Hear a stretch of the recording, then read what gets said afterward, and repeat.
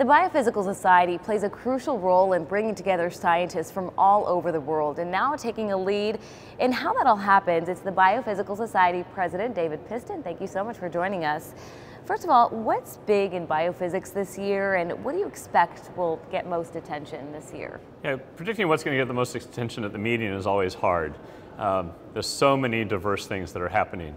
But some of the things that are exciting me before seeing the presentations is a big focus on biophysics of health and breaking biophysics out of molecules and going into organisms, even into human bodies. There's stuff on cardiac, on heart conditions, stuff on Alzheimer's and aging and the biophysics of the molecules that play a role in that.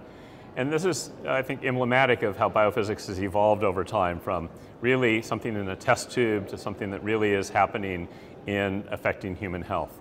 And I think that's still the thing, the growth area. There's still a lot of new techniques being discovered all the time and developed, and that the membership of the society is really the people that take the lead in that. And so I'm excited to see what the latest and greatest toys are on the exhibit floor, what the latest and greatest new developments in instrumentation there are in the poster sessions and in the talks, and also how those are being applied then to human health or plant science or the whole range of biology. And what's the last year been like for you? And really, what successes and challenges have you seen in your leadership role? Yeah, well, being the president of any organization is usually a be careful what you wish for kind of proposition. Over the last year, we've spent a lot of time trying to increase transparency of the organization.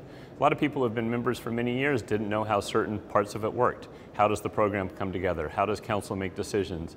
So we tried to really up the transparency, posting a lot of information about the council meetings, putting more timelines on everything, and that's been good. There's been obviously across the world the Me Too movement, and that's affected STEM just as much as anywhere else, and we've been trying to confront that. We have a symposium at this meeting about that, which was developed over the last year, new code of conduct, new reporting software. So those things have all sort of, everything takes a little bit more time than you think. I think they're all good ideas, and trying to get that all done has really been taking up my time. Well, okay, good to know. And where do you see biophysics making the biggest impact going forward? And what research areas can it really make breakthroughs in? Yeah, so I think that the one area where you're going to see breakthroughs coming right away is going to be sort of drug discovery, where the biophysics is defining how drugs interact with the target molecules, how to find the target molecules, how those are distributed inside of the body. Certainly when you go outside of human health and you get to plant science, any sort of things that are genetically modified, how can you make those safer? How can you make them better? How can you make them faster? And the biophysics and the biophysical techniques are really affecting all of those things. I think that's still a big growth area. What we're trying to do at the meeting is capture the wealth of information that's coming in, feeding back into what new techniques do we need in order to solve those important problems.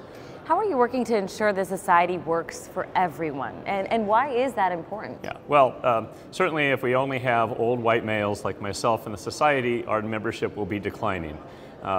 Science is growing as fields, diverse people from all over the world, as diversity across the world. The Biophysical Society, 30% of our members are international, not from the United States, and we want to grow that. We have a growing population of female members, as we went from 10% up to 35%, and we would like to see that 50-50. Our students are 50-50. We have more students of color, and we need to have encourage them. If we do not encourage them to stay in the field and make these contributions, they're going to be lost forever. And we cannot rely on only part of the talent to solve the problems that we have in this society, whether it's the problems of population growth and how that's taxing the world. Biophysics can affect a lot of those things. But I don't know the ideas, but the young people do. And that is important to basically cast that net as wide as possible. Well, great. And as you work towards that, what is next for you? Well, next for me is, of course, I have to be past president for a year, and that will involve nominating the next slate, working on nominating the next slate of officers. And after that, I think I might take some time off and actually be able to see all the science that happens at the meeting rather than spend a lot of time working in meeting rooms and in conferences. Excellent. Thank you so much for joining us. David Piston with the Biophysical Society. Thank you. Thank you.